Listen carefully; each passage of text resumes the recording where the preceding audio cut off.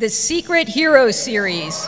Steph Carse or Oziel Ibarra, why iCount? I was living in my car. I had no money, showered at the Y with everything that could possibly go wrong, just go wrong. But I knew that within me was such power and greatness that I could not deny. No circumstance and disappointment could stop me from unleashing the secret hero inside me. And I did.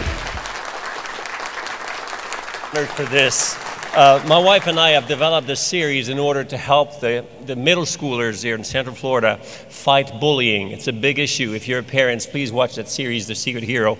I want to thank also co-producer Oziel Ibarra, and above all, for God for giving us a voice to fight for what is right.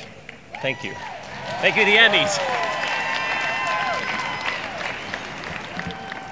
And the second Emmy goes to?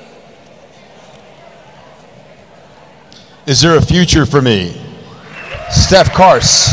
You know, we've all heard the expression that you become what you believe. No matter what you're facing, what your reality is at that moment, what's going on inside of you cannot be changed.